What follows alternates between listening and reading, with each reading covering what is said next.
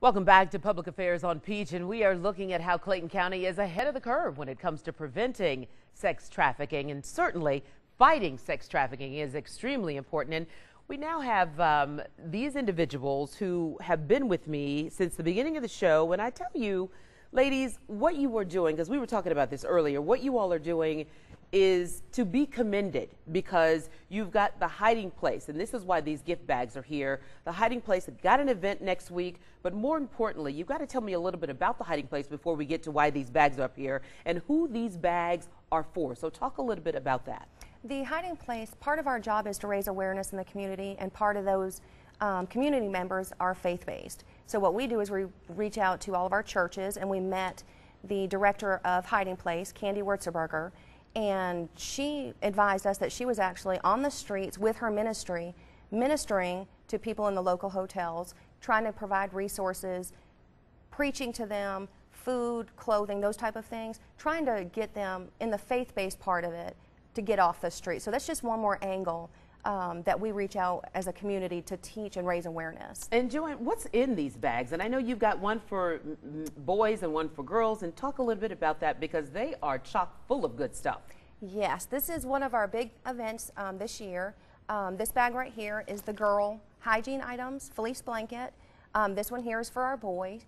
Our goal was 25, but because of our community response, amazing. I think we have enough for 100 bags. Oh, that's awesome. Wednesday at 6 o'clock at the Rainbow House on Battle Creek, we're going to be having an event where the community and the donors can come together, and we get to stuff the bags. So we get to house them here at the Rainbow House and then distribute them to the victims of child sex trafficking in the community. You know what? I think it is extremely important to point out that some of these victims are boys, and I know we were just talking about this during the break. And so, Sherelle, as you look at your nephews and boys that are in all of our lives and young men, that's important for people to recognize that as well. Yes, because typically when we think of sex trafficking, we think of the girls, and everybody focuses the attention on the girls, but that's not always the case. We have boys that are out here that are being sexually exploited. And so sometimes when you have a nephew, a cousin, just a friend, you look at them and you say, oh, they're fine, they're a boy, boys are going to be boys, but that's not always the case. And so what Joanne has done with the gift bags is to go out in the community and not only say, hey, take a look at the girls, but take a look at the boys. And sometimes they need help, and sometimes they're crying out and we don't realize it, because that's not the typical example of a child being sexually exploited. Exactly. What about these predators? Do they hang around schools? What do people need to watch for when you start talking about these kinds of predators? I would say your indicators are, you need to know what your kid's doing. You need to be there, you need to be present.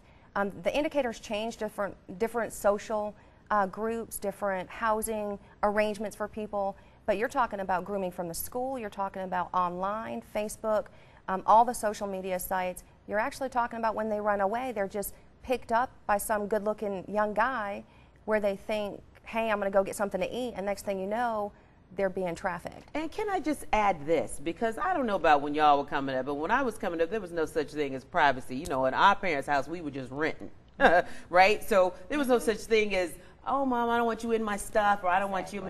As a parent today, you need to make sure, when you talk about being present, you need to make sure you know, really know, what's on that Facebook page, who they're talking to online. Those are the kinds of things you're really making sure of, correct? Correct. Absolutely. Correct. Even at Rainbow House, our children who live there, it is important for us to know what's going on with them. You know, they're foster children, but at the same time, we are raising them. It is our duty at Rainbow House, Joanne and the rest of my staff at Rainbow House, to see about them. And so we're constantly looking into Facebook, we're checking notebooks, because you never know. You never know what's going on. And a lot of times this is taking place at school, and that's the reason why Rainbow House was able to partner with Clayton County Public Schools on this grant. Yeah. Is the problem worse now than it was, say, 10, 15, 20 years ago? Or is it better with technology? I think it's because of people like you that do stories that people talk about it a little bit more. I don't think the stats show it's any different than it was 5 years ago. It's just you see it more because people watch the news more. Awareness. Awareness. That is key. Yes. That is key. That is great. So when we come back, we will definitely be talking to Clayton County since we hear so much about it, and several officers actually in particular, in their efforts really to crack down on child exploitation. Back in a moment.